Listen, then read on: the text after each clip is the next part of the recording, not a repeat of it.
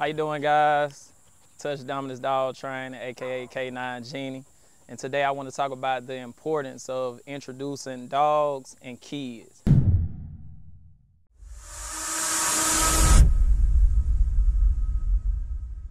Right, I see a lot of people make a lot of mistakes, and you want to make sure you're very careful and you paying a lot of attention to the kids and the dogs and the body language from both the dog and the kid, right? Kids shouldn't be jumping on the dog back.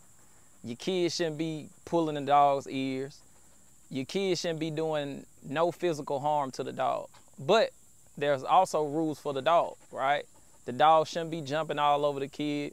The dog shouldn't be jumping on the kid's back and all that type of stuff. You want it to be calm, and you want the dog and the kid to respect each other, right? So today, I'm gonna show y'all, because I got my little nephew here, and he's gonna get introduced to a young dog for the first time. He's young, and he's young, right? So this is a perfect example. I could have brought out one of my older dogs, but they already seasoned, and they probably wouldn't even show nothing or jump on him because I done already took them through the training. But with this dog, he's young. I haven't took him through the training, and I'm finna introduce him to a young kid for the first time, and I'm gonna show y'all the procedures and stuff that I take to make sure that they have an awesome relationship. All right, we're gonna introduce him, as you can see. All right, he has to be calm. All right, come up and pet him, Katie. Pet him, don't be scared. There we go. There we go. And this how calm it should be. It shouldn't be no farther than that. But as you can see, I had to give him a little correction because he likes to jump, right? He don't mean no harm by it, but it's gonna be some harm to him because he's too small, right? I don't mind him jumping on me, but he gotta understand that he has to respect the young kid, right?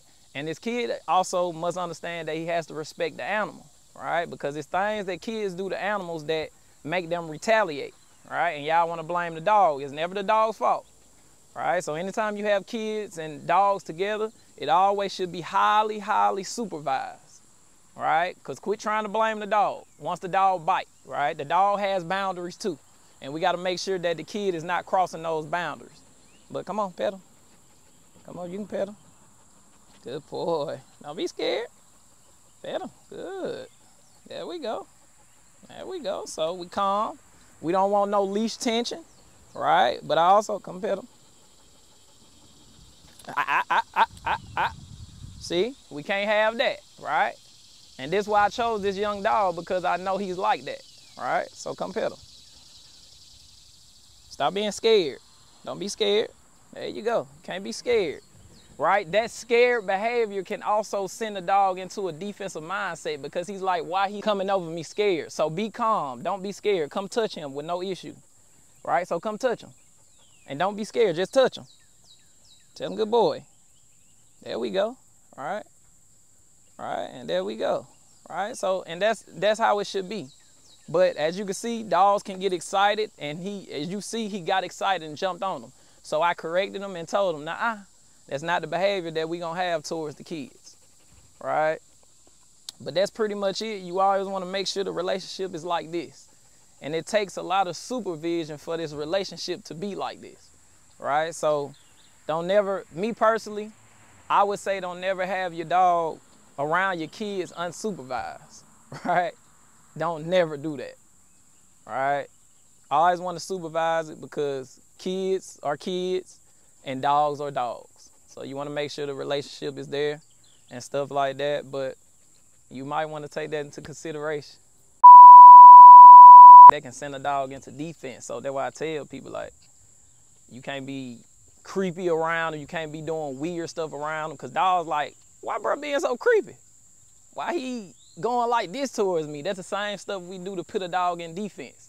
We creep up on them and we do weird shit. So people need to understand that too. So when you introducing a dog to a kid, make sure them kids is not doing weird shit. You should be able to go straight up and pet the dog and act normal, right? Because a dog can have a different type of perception over that creepy shit like this. Like, hold on, why bro being creepy? You see what I'm saying? And that can make a dog want to bite or make that, get away from me, you being creepy now. So we can't blame the dog.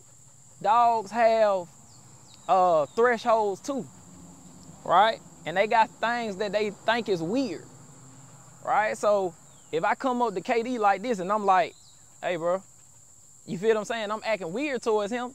Human nature gonna be like, hey, bro, why you acting weird?